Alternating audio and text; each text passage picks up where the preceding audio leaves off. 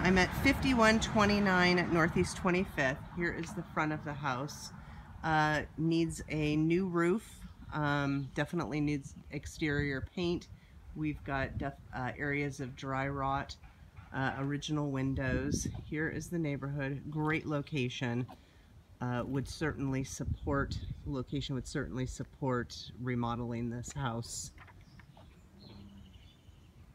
It has alley access. There's no garage now, but because of the alley access, it definitely makes it easier to potentially add a garage. So we walk in.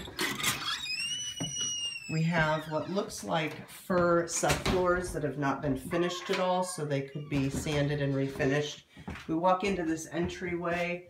Got high ceilings, lath and plaster, which in areas you'll see is the plaster is coming off, so that needs some repairs. And then here is the living room area.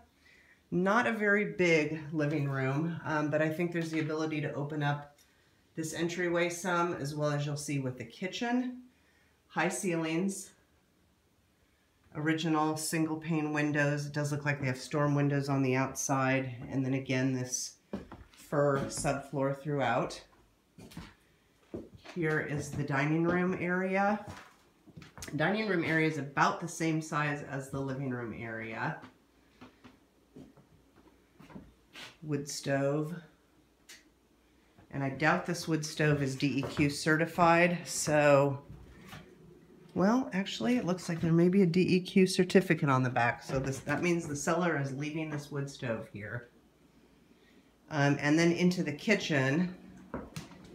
Not a lot of space in the kitchen, so my thinking is opening up this some to do maybe a bar top area to open this up. We've got original cabinets, linoleum flooring, high ceilings though again, gas cooktop, of course no vent. Here again is the lath and plaster.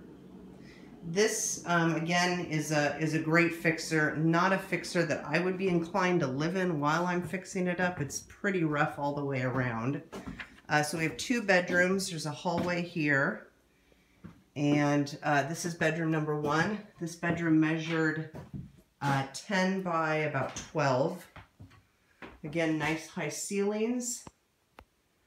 Looks like under this layer of lath that there may have been some wallpaper.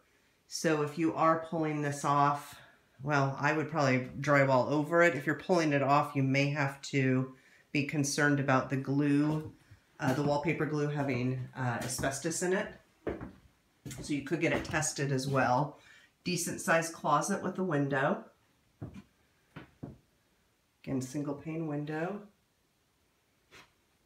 And the same floors. Here is the bathroom. It's funny because the bathroom looks like, of course, it has newer subway tile. This is the newest thing I've seen in the house. Good sized bathroom, marmoleum floor. We've got original sink. It does look like galvanized plumbing, newer toilet. And here's the tub. But definitely a decent space to be finished. And then here is bedroom number 2. This bedroom was just a couple inches smaller than the first bedroom when I measured. And again, another decent sized closet for this era. High ceilings. So I'll bring you through the kitchen. Outside, the entrance to the basement is off of the porch. Thank you. So we do have an older back porch here. Here is the yard. There's an alley right there. So you could do like the next door neighbor and do a garage that connects to the alley. And then let me show you the back of the house from out here. So again, as you can see, it definitely needs a new roof, good paint job, some areas where the siding's going to need to be replaced. Not a lot though, it's wood siding, so that's good. And then here's kind of your side yard. Here's your south side, south side, so it is worn a bit more.